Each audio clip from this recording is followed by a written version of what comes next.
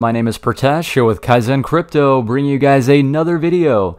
So today, guys, we're going to be taking a look at the Raspiblitz Bitcoin Lightning node. This is a fun little project that I got a chance to build a few days ago, and I wanted to give you guys a kind of a how-to tutorial video talking about some of my thoughts and some things that I would look for in terms of how to get the best experience out of building this project. So for those of you guys who are interested, this is going to involve a few different things regarding technical knowledge. I'm going to be trying to keep it as simple as possible. I know for me personally, I'm not the most technical person, right, as far as computer science and whatnot. So I want to try and keep this tutorial as kind of like in layman's terms as possible. So to get things started, I went ahead and put this together by sourcing the components from Amazon. I went ahead and put together an Amazon shopping cart for you guys, just going over all of the items that I had purchased. Now, you can use whatever you guys have as far as hardware components. If you are building this from scratch, these are the components that I would recommend. This is also going to be somewhat of a budget build. You can definitely put a lot of money into building a fancy node, but I went with the budget option. So for those of you guys who are trying to stretch your dollars, this is going to be a good option for you. For around about 150 bucks, you can build your own Bitcoin node. So to get things started here, I've got the link of the website that I used in order to follow the instructions and gain knowledge of how to put this all together. It's going to be github.com. I'm going to leave a link for all of the materials that we're going to be talking about here in this video down in the description below. So if you guys do have questions or if you need help, the description is going to be the best resource for you. And if you do have questions, I'm sure members from the community, myself, we're going to be willing to help you out. Go ahead and drop any comments or questions that you have down in the comment section below. I'm going to try my best to help you guys out the best I can. So first thing that you need to do in order to get things started with building your first Bitcoin full node is going to gather some hardware components. So that's the first thing that we'll have to take a look at here. What I did, I went ahead and took the time to find the best value in terms of hardware online. Amazon is my favorite as far as being able to get free 2-day shipping. So what we're taking a look at here, you're going to need a few different components. In order to store the Raspiblitz operating system, you're going to need this right here. This is a micro SD card. 32 gigabytes should be fine. I think you can really even get away with 16 gigabytes. But having a little extra doesn't really hurt anybody. It's only a couple dollars more for that. The storage that I would recommend, so guys, after putting together this project, the Bitcoin blockchain takes up about 330 gigabytes at present time. So it's pretty big. As far as the storage that I would recommend, nowadays it's like you can get an external hard drive for, in this case we see 2 terabytes is $60. Definitely the best value that I've found. You could go with a 1 terabyte, but as far as saving a few dollars here and there, you're basically doubling the storage for maybe like $10 extra. So just something to keep in mind. I would recommend at least a terabyte. Next, you're going to need a Raspberry Pi. For this project, we're using the Raspberry Pi 3B Plus. Now, it's really nice because it comes together in a little kit where you get the power adapter, you get a nice little case, you get the heat sinks. So found that for about $65. And lastly, there's going to be a pretty neat little LCD display that we're going to purchase. This is definitely something that's very functional. I found that you don't even really need to do anything as far as configuring it. It's kind of like a plug and play. So it's really simple. This one actually comes with a little stylus here. It is a touchscreen. So that one's also about 20 bucks. So yep, all the hardware, guys, you'll be looking at about $150 on Amazon. These are probably the most budget items that I could find for putting this project together. So after you have sourced all of your hardware, now it's time for the fun part. We get to start playing around with some software. So guys, I'm going to be going over this web page here. I am going to link to this in the description. I think you guys will find a lot of value by following along with this guide after watching this video while you're building your Bitcoin full node. So here it talks about the time estimate, the hardware needed. So yep, just like I was saying before, as far as the time, Guys, putting this stuff together doesn't really take a whole lot of time. What's going to take you the longest is just waiting for the blockchain to download. For me, I had to wait a few days, actually. I was kind of surprised, you know, putting it together from scratch. It took a few days on a pretty decent internet connection. And when I say pretty decent, I mean like it was physically connected to my router. So yeah, I was surprised, but it does take a little bit of time, mostly just waiting. Here it gives you a list of where you can source these different products if you are not based in the US. So it's nice if you're living in a different country. And it's talking about here, after you do receive the hardware components, what you would need to do is assemble it. It's pretty straightforward. So you take your Raspberry Pi, you would put the heat sinks on it, and then you can see here what they done was they plugged in the display. After that, you can connect the hard drive, and I have mine set up very similar to this. I just have the hard drive sitting at the bottom, then the Raspberry Pi, and then the display on top. Now, what they've done here, as far as keeping this configuration cool, that's going to be a big thing because it's going to put out a lot of heat. So I do recommend the heat sinks. I feel like that'll help dissipate some heat, but I do also recommend some type of cooling system. For me, I found that it was better to just plug in one of those little USB fans. You know, don't spend a whole lot of money on it, maybe like 10 bucks. What they've done here is they also purchased a shim fan. So a shim fan simply just plugs into the board, the Raspberry Pi board. You can do that, but I've found that the display makes it kind of hard to operate. You know, it's just kind of tight, right? Like there's not a lot of space there. So I like to use an external fan, just having that blowing cold air so the heat can dissipate. It's up to you. You've got options, but you can see here how they've went ahead and do that if you decide to do that as well.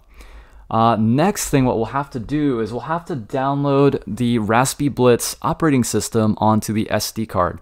So we can see here they've made it really easy, guys. This website is your best friend when it comes to putting this all together. This right here is what I would look for, the HTTP. This is the link to the image for the software for that. What you will need in order to flash your SD card is a software called Banana Etcher. So I'm going to link to this in the description as well. It's a great little tool if you're going to be doing open source projects like this. You can go ahead and download it based on your operating system if you're on Windows or Mac. So in this case, I'm on a Mac, so we just click on download. Once you go through the process of downloading it, you will need to plug in your SD card to your computer, and you'll have to use this link right here to get that image. So after you've written the Raspiblitz image onto the SD card, go ahead and take it out, insert it into your Raspberry Pi, and from that point, you are ready to connect to power. Before you do connect to power, be sure to have this connected to the internet if possible. I mean, like, go ahead. I don't think Wi-Fi is something that you would want to use, just because it's not going to be as reliable a connection as opposed to a physical connection. So if you're able to put this close to your router, go ahead and do that. That's what I did, and it's going to save you some time and a lot less frustration in the case that your Wi-Fi is a little spotty. So what you'll need to do after that, you've got your Raspberry Pi assembled, you've got the SD card written, and you've got it connected to your router. After you've plugged it into power, you're gonna see a whole bunch of different things come up on the screen. And this right here, this blue screen, is going to be what you should see after that.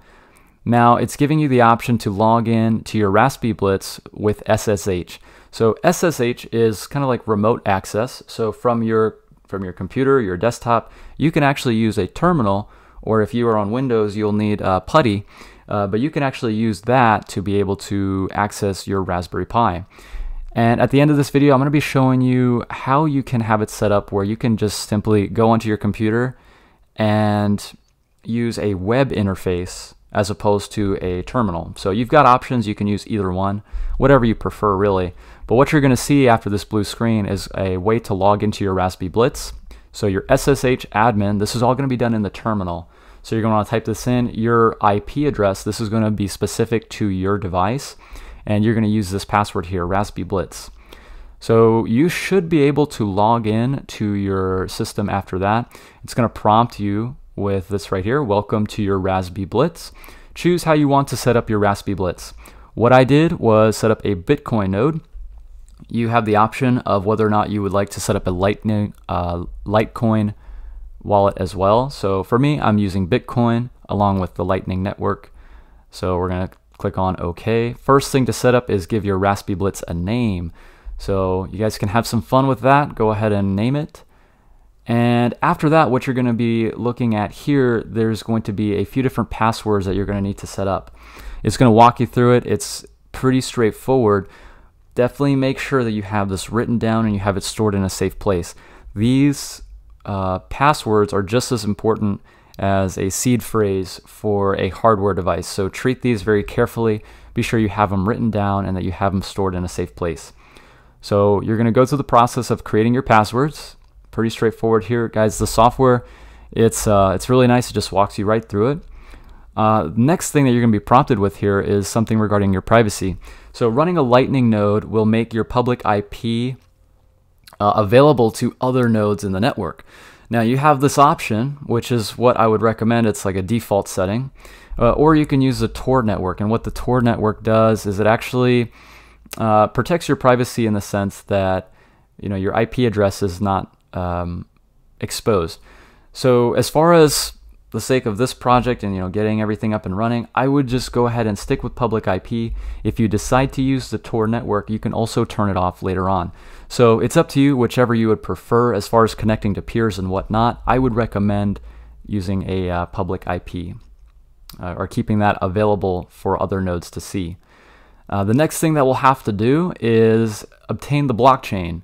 So you have your hard drive or your solid state drive connected to your Raspiblitz. What we're going to want to do is go through the process of formatting the drive. So in this case, it walks you through the process. So you want to select yes. And then to get a copy of the blockchain, the Raspiblitz offers the following options. So the default method right here is a torrent. Just go ahead and click on that. It's the easiest way to do it. There's other ways to do it as well. You can copy, you can clone it.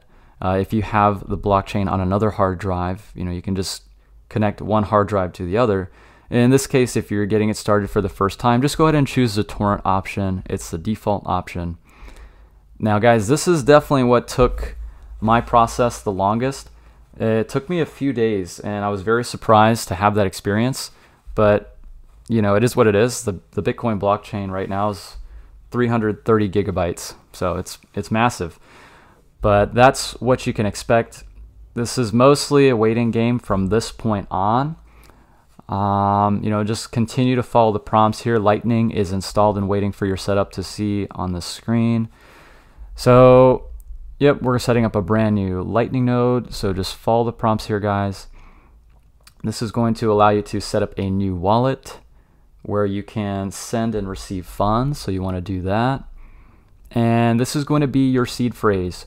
So, like I was saying before, be sure to have this written down. This is not my seed phrase. This is that other person's seed phrase, and I'm sure this is just a dummy account. So there's probably no money in here, but let's take a look. Yep, it's just a matter of following the prompts, guys. Once you've done that, it's going to go through the process of obtaining the blockchain, so you just want to wait for it. And you should see it reboot automatically once the blockchain has been obtained. And that is pretty much it. Once it's all done, you're going to see this screen right here. So once you've done everything correctly, this is going to be your main screen. So from here, you have the main menu now if you're continuing to be logged in with SSH. And guys, it is something that's going to take quite a bit of time. So in the case that you do turn off your computer, you can always SSH back into the Raspberry-Bits Lightning node. You just want to use the command that we saw earlier, SSH at admin and then your IP address. So, there's no worries if you do have to close out of your computer. But if you log in to Raspiblitz using your SSH after the blockchain has been installed and everything is good to go, this is going to be your main screen. So you have a few different options here. You can go back to your main status screen. You can fund your wallet. You can connect to a peer. You can open a channel with a peer. So there's a few different things here. And I'm actually going to be going over with you guys what some of those mean in future videos. So as far as what I was talking to you about with using a web interface, that's something that a lot of people like to do just because, you know, not very many people are familiar with terminal, especially if you don't come from a programming background. So being able to just, you know, type in a web address and use a web interface, it's pretty convenient, especially if you're using this as a way to store some Bitcoin. So what you would want to do here is enable that feature. So let me show you. Okay. So there's a way to, let's see here. There is a way to do that. It's going to be on your main menu. Let's see.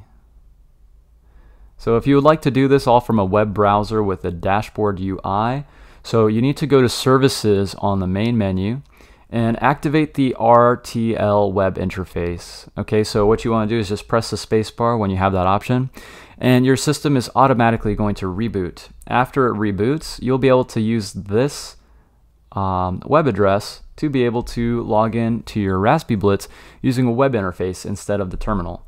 So it makes it really nice, really convenient. It's pretty similar to a Casa node. As far as the cost for a Casa node, you know, you can spend a few $100s for one like that.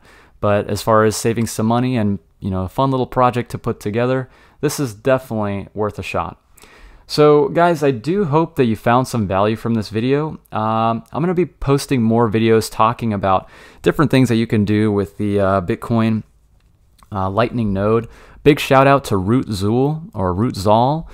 He is the guy that's responsible for putting this all together. So just a huge shout out to you. Lots of value in this website. But guys, that's pretty much it for this video. I do hope you enjoyed it. If you guys are going through the process of building out your own Bitcoin node, let me know down in the comments section below. I would love to hear from you guys. If you do have any questions or concern regarding this tutorial, go ahead and let me know, and I would love to help you guys out in the best way that I can. All right, you guys. Well, that is it for this video. Thank you so much for watching. Until the next one, take care.